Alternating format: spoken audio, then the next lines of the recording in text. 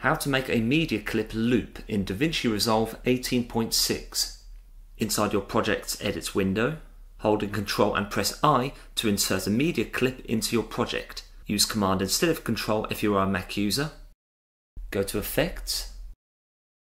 Underneath the toolbox, select Effects. Go to click and drag a Fusion composition clip to your edit timeline. By default, this particular clip will have a duration of 5 seconds. Right-click on the Fusion composition edit and go to Open in Fusion page. Go to find your newly inserted media file inside the Media Pool master bin.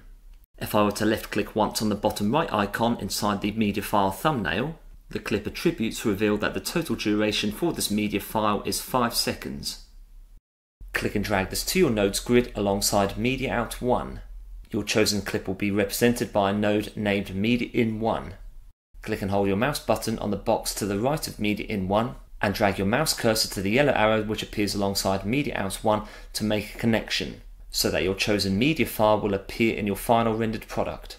If I return to my edit window and change the duration of the Fusion composition clip by selecting this and holding in Ctrl and pressing D, I will double the duration from 5 to 10 seconds and click Change.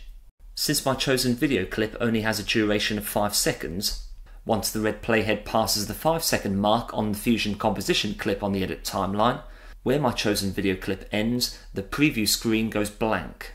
In order to have my chosen video clip loop continuously, return to the Fusion page.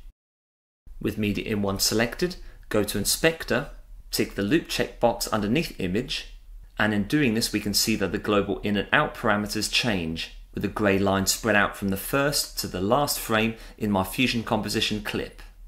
Please bear in mind that if you expand the Fusion composition edit on your timeline further, such as here for example where I've increased this from 10 to 11 seconds of screen duration, the looping effect fails to show.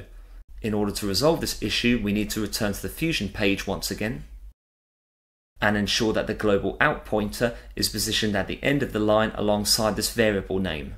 Thank you very much for watching. I hope that video was useful to you. If you enjoyed the content and wish to be notified about future uploads on this channel, please like, share and subscribe. Join me soon for another video. Take care.